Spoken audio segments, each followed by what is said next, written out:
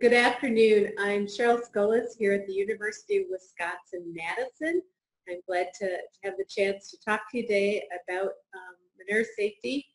My slides aren't the prettiest. This has been a fast-moving couple of days as we did have a recent incident here in Wisconsin on Monday, and as we try to look at the facts, sort out some of the information, and address some of the safety issues and to help get you guys some current information and keep us all thinking about safety.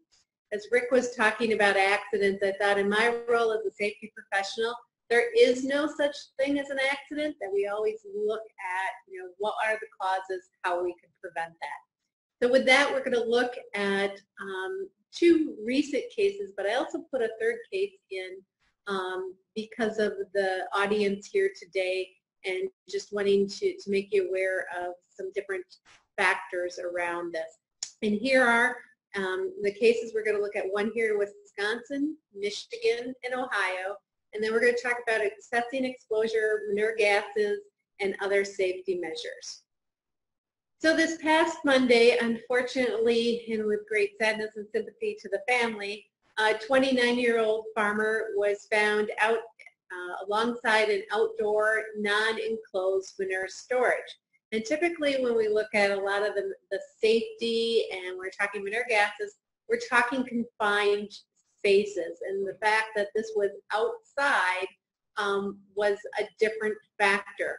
In addition to the farmer, they lost 13 head of cattle immediately, and then 3 other animals were, I'm not sure if they were put down or died as a result of this one. And they weren't discovered immediately when they were there on scene by law enforcement and the coroner. So as they went about that day's activities, they discovered these animals. The individual had gone out early in the morning. Timeline is still kind of coming together, but somewhere, 4:30 to start agitating the manure in this outdoor non-enclosed storage. And shortly after 6 o'clock, an employee found him, later followed by a custom hauler who came on site. So one of the big factors here that they were looking at is this is not our confined space that we would be looking for. And a question got to be, what factor does the weather play in this incident? And the coroner is a pilot, so he made a couple calls and discovered that there had been an air inversion in the area that may or not turn out to be one of the significant factors. As we've looked at it here in the biological systems department with some of my colleagues, that Becky Larson, who some of you may know as our bio waste specialist, Dave Kummel, our structures, John Schutzke, another ag safety specialist, Jeff Nelson, who is our rescue specialist. We're looking more at the overall weather factors that led up to this. One, we've had some warm temperature, that slurry is sitting in the storage, that break of releases of the gases as the agitation is starting. So, why, yes, there was an air inversion that morning. Not sure that that is as significant a factor as, the other weather factors that were playing into it. High humidity, very calm winds, and so there's always going to be the risk of these gases around any of the manure in storage. We're currently waiting on the results of any blood samples that the coroner had and toxicology report.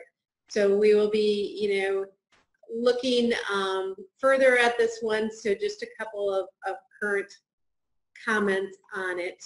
And good.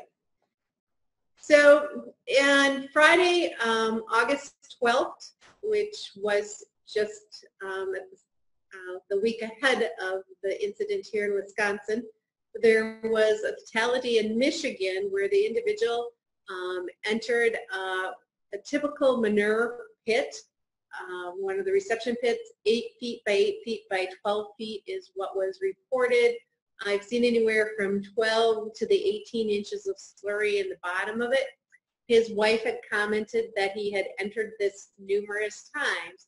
And once again, what's the weather factor? How is this going to be factoring into that gas movement, ventilation needs for this space? And anytime we're looking at these types of places, we need to remember our confined space procedures. We need to be looking at, properly air monitoring to know what the gases are and have we gotten it ventilated out. And also, was there somebody that could have been as a standby attendant to help in retrieval? And we, unfortunately, here in Wisconsin had an incident in a similar type of space in July of 2015, and we're just in that county last Wednesday doing a farm rescue training for both farmers and rescue personnel. So when this one I found last Friday, it was sad to see the incident happening. So this one happened in October 31st of 2015. And I found this one looking through some of the citations on OSHA.gov. And the part of why I wanted to mention this one for this group is here was a situation where the employee was checking the fill level of the tanker, and he had crawled up or climbed up on top of the tanker, was looking in the hatch, and was overcome by the hydrogen sulfide. So if you think of that tanker filling up, and as that slurry is going in, then that those gases that are in that tank, the atmosphere in there is being pushed out. So that was a direct line for those gases to be coming out and into that individual's tank. The bullet points, the smaller bullet points were pulled from an OSHA citation, one of the citations given to this farm, and I just wanted to share some of those with you as you look at what do you need to do in your safety program to help meet the prevent being, getting the citations, being in compliance, and factors to look at. So in this case, they were looking at, to prevent that release of air with a hatch, to have a gauge that the fill level of this tank can be monitored from on the ground, along with some of the other administrative controls about creating that no personnel zone. Some of the other recommendations were towards the personal protective equipment, as well as including some of the personal gas monitoring equipment. So this is a case that if you have individuals that are loading up at the tanks, to take in consideration to citation and what it could to actually want to put in your state. You would get so with that, those three cases have several different, factors that we're looking at and that we always need to keep in mind as we're addressing our safety. We need in what is your exposure doing the job. Just look at the image on this slide, and I kind of like this one because it's out there in this rowboat, possible hazards to the situation. And if you're that employer, your question is, what am I going to do to reduce the risk of this individual being, injured from doing this? And of course, one of the first thoughts is, can we do this a different way so we're not putting an individual out there in the middle of the boat without any other protections? So as you think about the situations, ask yourself that question of, what's the exposure to this situation? For those of you that are working with employees, just wanted to remind you that a lot of our agriculture, a lot of our manure storage and handling types of citations are going to fall under the OSHA General Duty Clause. And so you're looking at, having that place of employment that's free from a recognized hazard that, likely to cause death or serious physical or harm to his or her employees, and it applies when there's no specific standard. And so for some of those factors that we're looking at, it makes it harder because it's how do you know if there isn't a standard what you can be doing, and that's where it's good that we're having these discussions and looking at the safety recommendations that should be put in place. Just wanted to provide you a list of some of the other consensus standards that can be looked at, even though it's not an OSHA factor, that there are a lot of consensus standards, and if you look at those to help guide you in some of these areas of development of your safety programs. So again, when you look at the surface, what risks do you see? If we're standing there, we're not doing anything around this outdoor storage facility. Our greatest risk might be if there's no fencing, that somebody could, fall into this outdoor storage area. But now what's the risk that you're going to see? And this is a situation where we start agitating, and now we're closer into where that manure slurry is, so we've seen drowning incidents. We're agitating it up, and we have those gas releases, and what you could be exposed to there. Rick did a great job of discussing some of the mechanical factors with the equipment.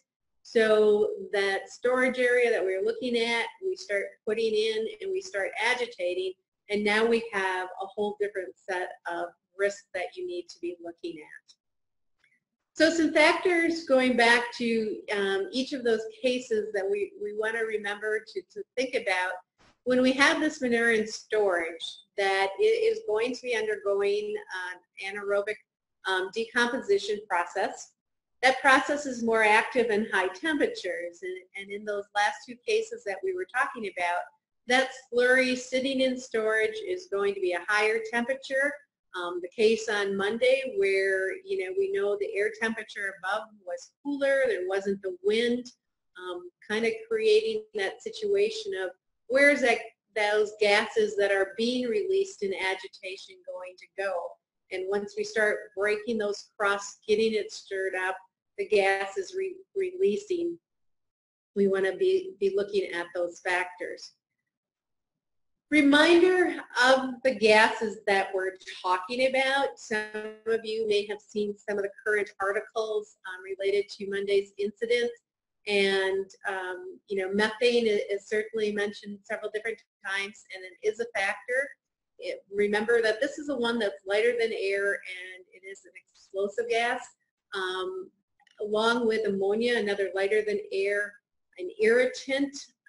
But it is also one that in low concentrations, you could have some respiratory factors that come into play with that ammonia. It's not going to be in the high levels that we might see with the hydrogen sulfide. Carbon dioxide, heavier than air. Our biggest thing with carbon dioxide is that it's displacing the oxygen. And then hydrogen sulfide, and hydrogen sulfide is the one that in a number of our cases that we look at in confined spaces, and working around manure slurry or any decomposing plant material, and in the petroleum industry, this is the heavier than air gas. It is rapidly absorbed by the lungs. It is looking for escape from the slurry. It likes to travel low and will collect in low-lying areas. So we break that crust, we start agitating, that hydrogen sulfide, this mixture of gases are coming out, and especially with that hydrogen sulfide, it's looking to escape, and we actually, refer to it as the soda pop gas, and that release. And then we go back to Monday when you think about that area having, that cool air, that hydrogen sulfide staying low. Where's your agitator? Where are you coming in contact? That agitator is creating a little bit more air movement in the area, and then, projecting like where they found the cattle. We're looking at mapping that out, and how these gases may have traveled into that area given some of their characteristics. You cannot know that these gases are present. Yes, hydrogen sulfide in very low levels will have a smell to it, but at the higher concentration. So it really takes using, the air monitoring to know, and I think the case on Monday really shows that we just can't rely on that. It's not going to happen when we're out in that open air that we do, and we just don't have the mixing potential there. So when you're looking at facilities, when you're going to farms to do work, if you're doing the custom operations, you have to look at your confined spaces and have the programs and the plans to address entry into those confined spaces, that you're setting this equipment up as you're looking to ventilate spaces out.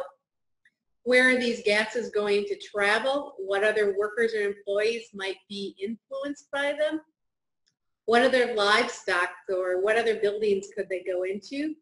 With the weather or other ventilation factors, where are we going to be pushing these gases to travel, or where can they possibly collect?